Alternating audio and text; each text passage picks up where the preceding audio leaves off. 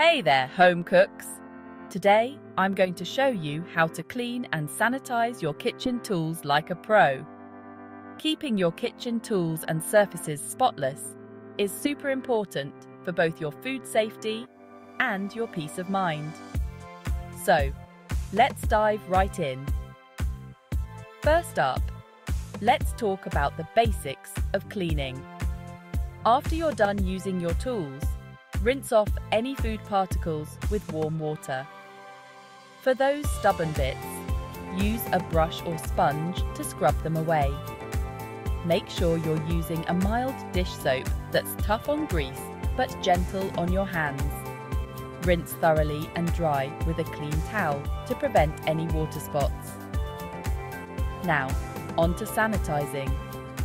This step is crucial for killing any lingering bacteria. You can use a commercial sanitizer or make your own with a bleach solution. Simply mix 1 tablespoon of unscented liquid chlorine bleach with 1 gallon of water. Dip your cleaned tools into the solution for at least 1 minute, then let them air dry. Easy, right? But don't forget about those cutting boards. They can harbour bacteria in the tiny cuts and grooves. After washing, sanitize them by applying the same bleach solution or by using white vinegar and letting it sit for a few minutes. Rinse thoroughly and let them dry upright. How about your countertops? First, clear off any debris and wipe them down with warm, soapy water. Follow up with a sanitizing spray or wipe. You can also use a homemade solution of 1 part vinegar to 1 part water. Spray it on, let it sit for a minute, then wipe it off. This helps keep your surfaces sparkling and germ-free. Lastly, don't forget to clean your sponges and dishcloths regularly.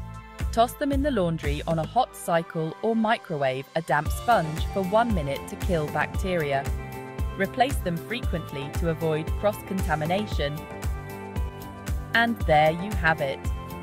Clean and sanitized kitchen tools and surfaces, just like a pro. It's all about making these steps a part of your routine. Thanks for watching and happy cooking. Don't forget to like, subscribe, and hit the bell for more kitchen tips. See you next time.